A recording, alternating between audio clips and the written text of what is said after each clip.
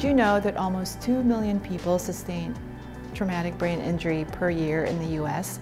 And that's just the reported numbers alone. Traumatic brain injury is an insult to the brain, some type of injury that causes cognitive or motor dysfunction.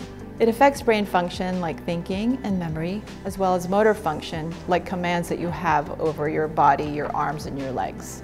In addition, individuals who suffer from traumatic brain injuries are at high risk for developing psychiatric disorders like depression, anxiety, and even suicide.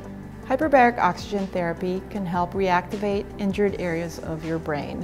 When someone suffers from traumatic brain injury, the cells in that area and those around it become damaged and can't function correctly. Hyperbaric oxygen therapy increases the oxygen levels in the brain, which decreases inflammation and also grows new blood vessels to that area. Not only that, HBOT has also been shown to grow new blood vessels, which will increase nutrient and oxygen delivery to those damaged nerve tissues. The overall effect of hyperbaric oxygen therapy is to heal these damaged nerves in the brain, which results in improved cognitive function and motor function.